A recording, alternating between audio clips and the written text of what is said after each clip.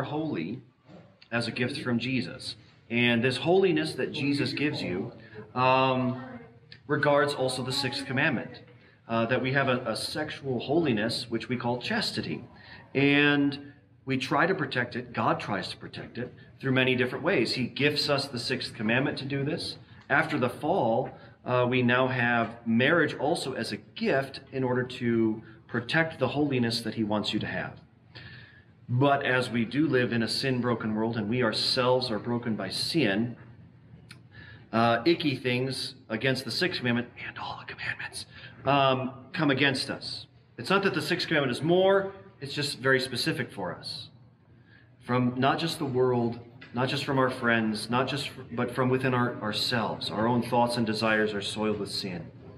But all of that is washed away in the blood of Jesus.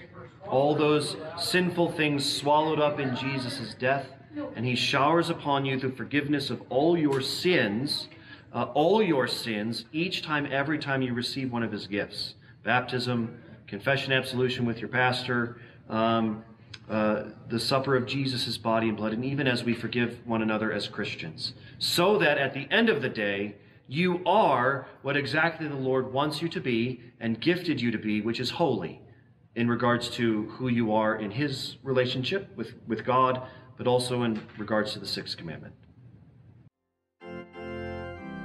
Thank you for watching Higher Things video shorts.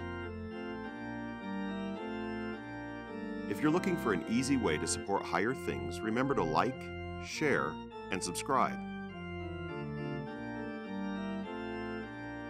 And hit that bell icon for content notifications.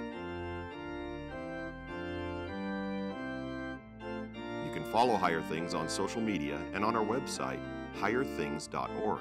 If you love what we're doing, we ask that you remember us in your prayers and donations.